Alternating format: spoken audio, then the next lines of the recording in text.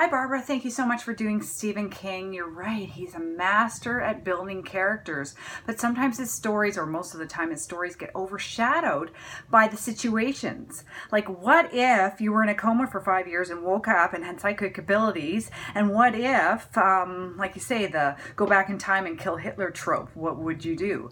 But of course, he's seeing the future. So those situations overshadow how great Stephen King is at building characters. I mean, when people talk about Stephen King, they think about all these memorable stories, but for me, I see the memorable character that he's created.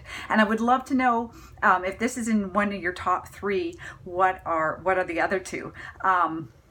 I can't pick favorites, but I do love the characters. So The Girl Who Loved Tom Gordon and the Dark Tower series. Compelling characters. The drawing of the three is all about drawing three characters to Roland.